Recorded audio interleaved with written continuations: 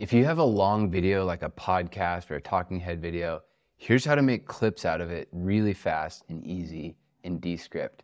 So first of all, here's a video I have. It's 12 minutes long and it's just me talking to the camera. Let's say I want to clip this up and make shorts or TikToks out of it. First of all, I would edit up the audio. I'd apply studio sound. If you don't know how to do that or what that means, go see my other videos or check out my course, Descript Mastery, about it. But here's what, once you got everything set up how you want, you got the lighting, you got the sound taken care of, then let's say I want to make this line right here into a short. The Oxford Dictionary defines an entrepreneur as a person who organizes and operates a business or businesses taking on greater than normal financial risks to do so. And then when I highlight it, this box pops up.